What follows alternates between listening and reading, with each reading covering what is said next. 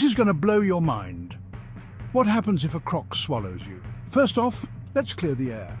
You wouldn't last long. Crocodiles have one of the most acidic stomachs in the animal kingdom. We're talking liquid steel digestion here. Imagine this. You get gulped down like a giant meatball. It's dark, it's slimy, and it's hot. Crocs maintain body temps around 88 degrees Fahrenheit. Feels like a sauna, right? But here's the kicker, you'd run out of air in minutes. Those scaly beasts don't chew their food, they swallow chunks whole.